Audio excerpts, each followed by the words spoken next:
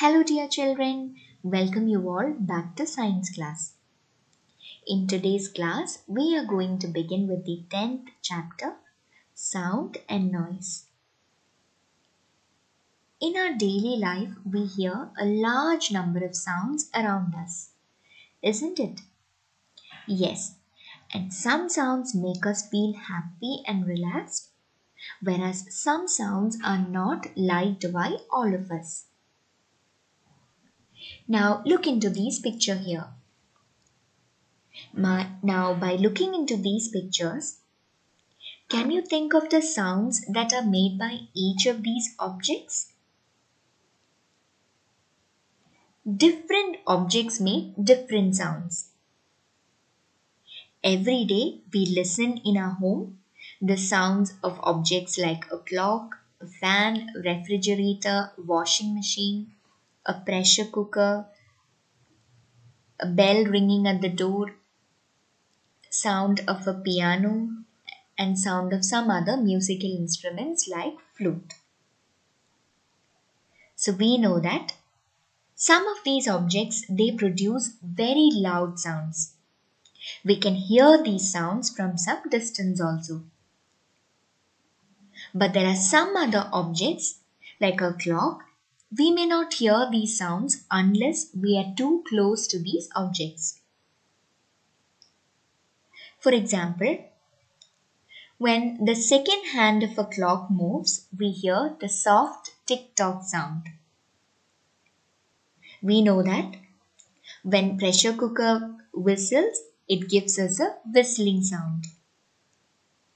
Now, if there is someone at the door of your house ringing the bell, you hear a loud musical sound, isn't it?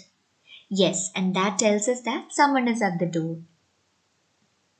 Now, when steam comes out of a kettle, that also produces a sound, but that is a low hissing sound. For example, playing of a piano and flute, that also produces a sound, like a soft musical sound.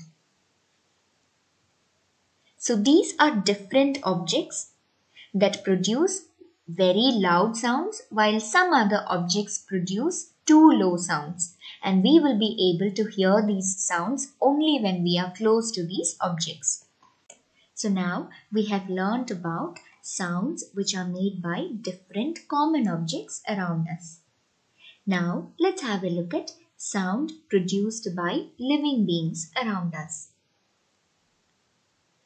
We know that living beings also make different kinds of sounds, isn't it?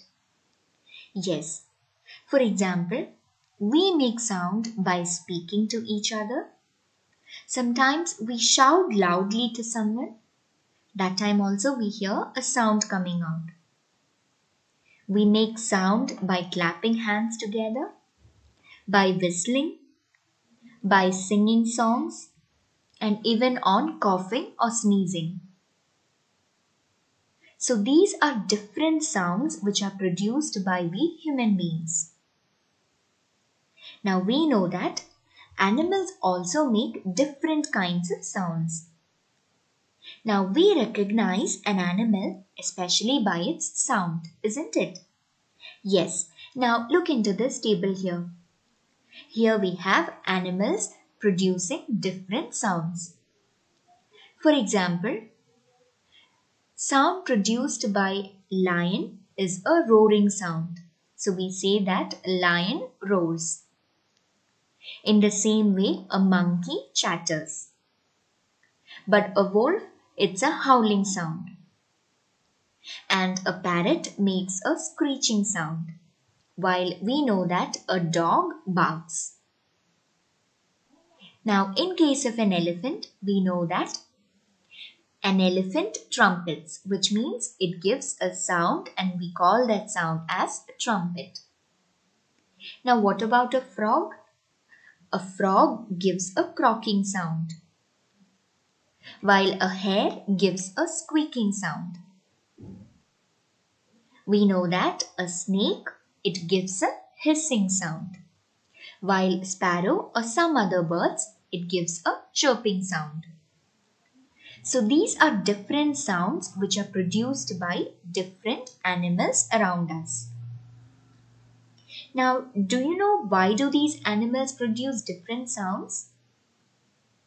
Yes, animals use these sounds to tell about the location of food and also about possible danger to their other group members. That is why all these animals make sound. So they tell about their location of food and also they tell about possible danger and they communicate it to other members of the group by making these sounds. Now we have learned about sound made by animals and also sound made by some other living beings. Now, do you think trees and leaves also produce sound? Yes, trees and leaves also produce sounds. For example, on a windy day, we hear rustling of tree leaves. That is, when dry tree leaves move, we hear a sound and we call that sound as a rustling sound. Or when we walk on dry fallen leaves, that is, leaves that have fallen down, and when we walk on that, we hear a sound, isn't it? Have you ever noted that? Yes. So that sound that is made by dry leaves when we or anyone walks on that is known as a crackling sound. Now, let's have a look at pleasant and unpleasant sounds. There are some sounds which makes us happy and relaxed, while there are some other sounds which makes us feel uncomfortable and irritated. So now let us see what is meant by pleasant sound and unpleasant sound. The sound that makes us happy and relaxed is known as pleasant sound. Now, can you think of some of the examples of sounds that make you happy and relaxed? Some of the examples are chirping of birds, sound of a gentle rainfall, rustling of leaves in a breeze, that is, in a soft wind, leaves of trees moving, and also sound of musical instruments like sitar, flute, piano, and many other instruments like harmonium. All these will make us happy and relaxed. So just opposite to pleasant sounds, sounds that make us feel uncomfortable and irritated is known as unpleasant sound. So can you think of some of the sounds that make you feel uncomfortable and irritated? Some of those sounds are screaming of people, honking of vehicles, sound that is produced by aeroplanes while they take off and also while they land. It would be a huge sound and that makes us feel uncomfortable and also irritated.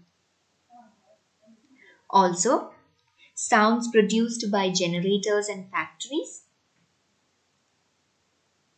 and also sounds like loud music and also sound produced by loudspeakers will also make us feel uncomfortable and irritated. So these are examples of some unpleasant sounds. Now, have you ever heard of any warning sounds? There are some sounds, like in the case of a sound produced by ambulance, fire engines or police vehicles, that warns us and it also gives us a loud sound, isn't it? Yes, such sounds are warning sounds. So warning sounds are loud sounds which are used to warn people about an emergency or of any possible danger. So whenever you hear a warning sound, remember that it is the sound that warns everyone around about an emergency or a possible danger. There are different kinds of warning sounds. Now let's have a look at each of them. First one is ambulance siren. I'm sure that all of you would have listened to an ambulance siren, isn't it? Yes, and we also know that the siren of an ambulance, it makes a very loud sound. But why do you think this ambulance siren gives such a loud sound? Now, ambulance sirens are used especially when the ambulance is on the way to hospital or to pick up a person who is in an emergency situation.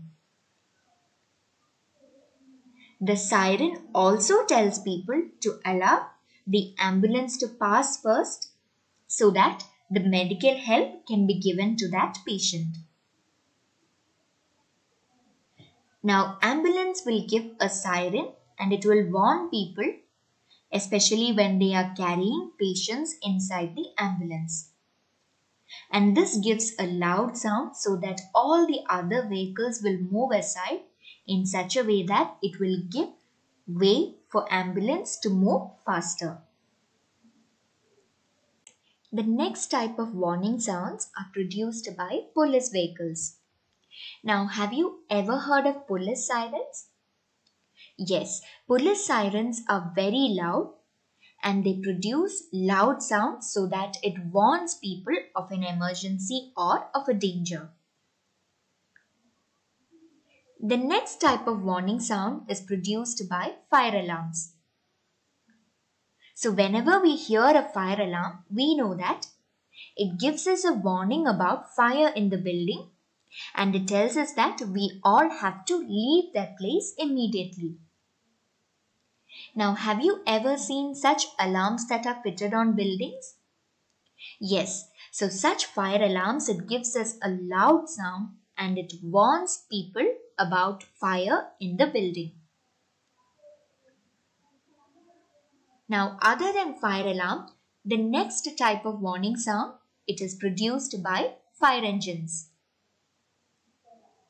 Now, I'm sure that all of you would have heard sound produced by fire engines. Yes, the siren gives us a loud sound and it gives the information to other vehicles on road that they have to give way so that the fire engine can move faster.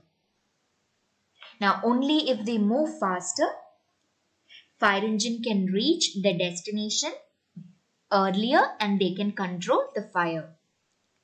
So fire engine siren is also loud and it will give a warning to people or other vehicles on the road that they have to give way for the fire engines to pass so that they can move faster.